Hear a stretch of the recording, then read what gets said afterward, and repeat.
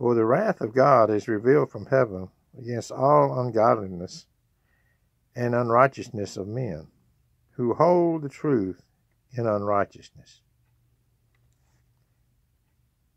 Because that which may be known of God is manifest in them, for God hath shown it unto them. I've looked on the internet, and most everybody that is taught this little passage here have the wrath of God, have these people, this audience that Paul is talking to here in Rome, has it as, well, these can't be God's people that he's addressing. But he's talking to the Romans here, and it says, who hold the truth in unrighteousness. I've noticed that to make this work, most all of the supposed wise men on the internet have to add a word to this, who hold back the truth. I don't see back in my text here. It says who hold the truth. If somebody's holding something in their hand, they're in possession of the truth. That's the way I see this. But they know the truth, but their daily lives are unrighteous, as if they weren't in possession of the truth. But they are, brothers and sisters. I'm just trying to tell you that this magnifies the love of God when you see texts like this in the Bible. Because that which may be known of God is manifest in them, for God has shown it unto them.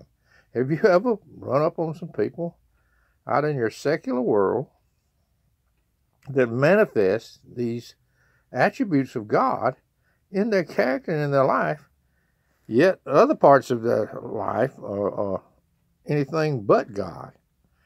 But anyway, I just wanted to point this out again. And I've done it lots of times, but I think it was about time I do it again.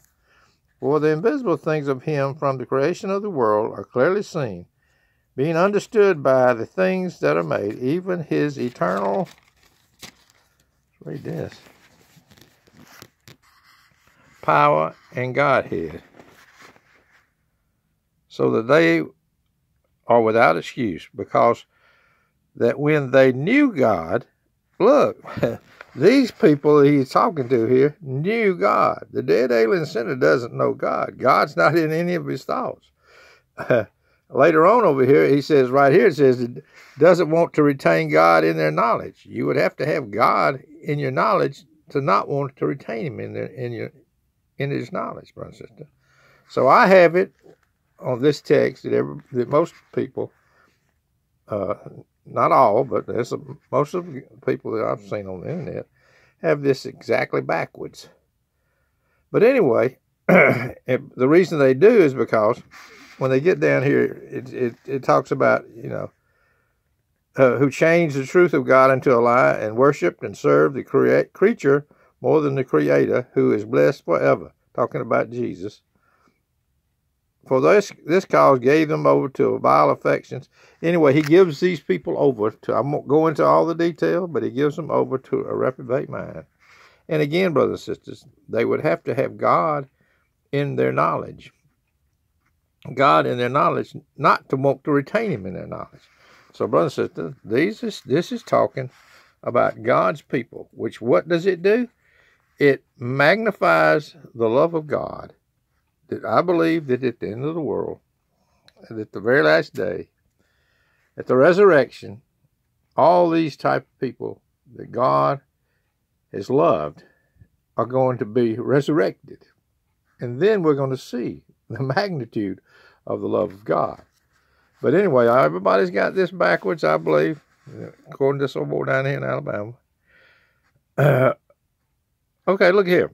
Anyway, I believe that some of these Romans were thinking of themselves a little smarter than the average bear. So God tells them right here, let's see, for not the hearers of the law shall be just before God, but the doers of the law shall be justified. I think that is a roundabout way of saying, hey, you got to do this whole law. So these people that are doing all these terrible acts here, It says, look, what it says right here. It says,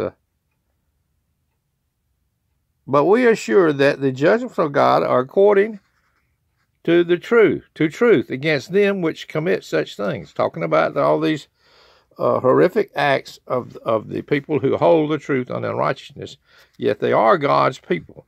And at God's proper time, he will judge, again, he will judge his people that commit such acts. But then he goes around and talks to the people that think themselves a little bit better. He says, well, you're not just hearing the law makes you just, but doing the law makes you just. And who has done the law? Nobody. Okay, then it goes on down here. For when the Gentiles which have not the law do by nature the things contained in the law, these having not the law are a law unto themselves. Well, anyway, in other words, he's telling you here, brother and sister, that the Gentiles, they didn't even have to be able to read because he placed this law in their heart. Okay, here, look here what it says. For when the Gentiles which have not the law do by nature the things contained in the law, these have not the law, are a law unto themselves, which show the work of the law written in their hearts, their conscience also bearing witness, and their thoughts the meanwhile accusing or excusing one another. In other words, your conscience, the God's law is written in your heart now, brothers and sisters. And it says yea and nay. That's wrong. That's right. You don't even have to be able to read, or you don't even have to have the law, because God writes it in each and every one of his children's heart, his law. But anyway,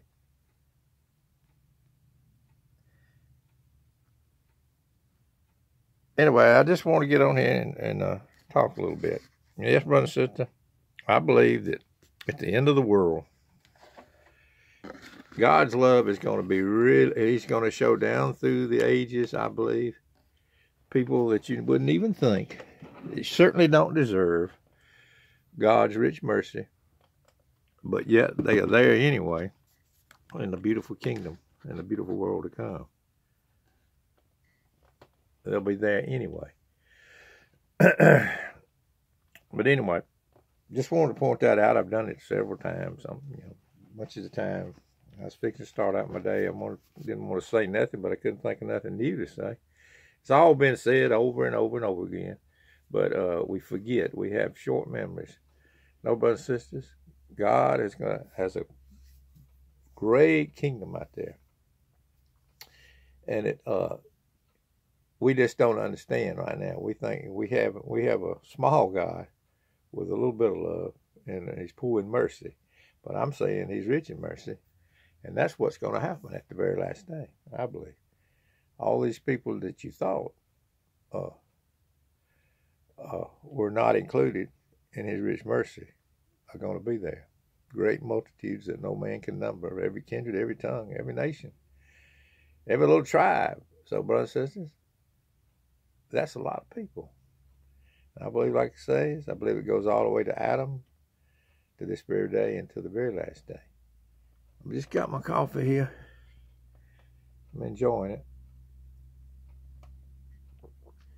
Thought I'd get on here and talk a little bit, expound on things I've already done 100 times. But no, that's the way I'm seeing it, brothers and sisters. And the sufferings of this present day, brothers and sisters, I don't believe are worthy to be compared with the things that he has prepared for his people. No, not the hearers of the law are going to be just before God. You leave them folks alone over there that have all these terrible sins, since you think that you're better than they are, because you don't commit those particular sins that are a whole lot worse. And they are worse. They are worse. But God is showing us that by the grace of God that go we. Every time I think myself a little bit better than somebody else, God shows me that the only reason that you could be right there with them. All these drug addicts in these cities and everything, don't count them all to hell. Don't damn them all to hell. Drug addicts, prostitutes, uh, uh, thieves, robbers, murderers, don't count them all to hell. Why? Because there just might be a child of grace, brother and sister. Hey, look at it this way. A lot of times, a person may go up to his last day. He might be an elect child of grace and live out his whole life. Let's think about this: live out his whole life like one of these people that don't know God. They don't even have His knowledge. That don't have any knowledge of God. They might live their whole life out, and then at the last minute, be changed in the twinkling of an eye into a child of grace. So that's why we can't. We don't know who God's people are and who they aren't. Who aren't. All I know is all around me, I see people that have attributes of God. Some of them are kind. Yet, for some reason, they don't want to retain God in their knowledge.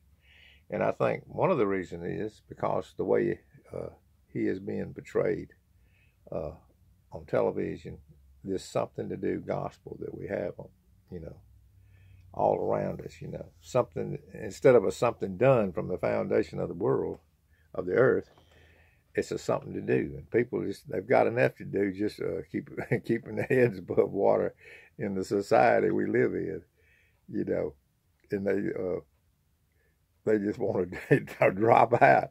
I give up, Well, anyway, thought I'd get on here and say a few words before I start out my day. I don't know if it was any good for anything. That's where I see that text right there in Romans 1. Everybody has it the opposite way. That Romans 1 is talking about the wrath of God. I showed in another video where that wrath was extreme unpleasure. And David was saying, I don't want to be disciplined in your wrath, God. I know how it is. So that wrath, everybody, when you read it in the Bible, it's not necessarily talking about eternal damnation. It's talking about, sometimes it's talking about chastening his own. But like I say, you hadn't lived up to the law. You're just hearing about the law. That's all you've done. You hadn't lived it out from the time you were born to the time you died. But Jesus Christ has. Anyway, it said, on you he will not impute sin. Blessed is the man whom the Lord will not impute sin. There are people out there, brother and sister, all around you that you might think they're the devil themselves, but at the end of the world, he's not going to impute their sins to them. Why? Because he loves them. And nobody tells God who he can love and who he can't love. And nobody is going to be, at the end of the world, going to be saying, hey, that's not fair, when it's revealed. All those that aren't his. Anyway, I thought I'd get on here and talk a little bit, but appreciate anybody out there that listens, puts comments in the comment section. Peace and love from this old boy down here. I would go outside, but it was a little too cold. But anyway, peace and love from this old boy down here in Alabama.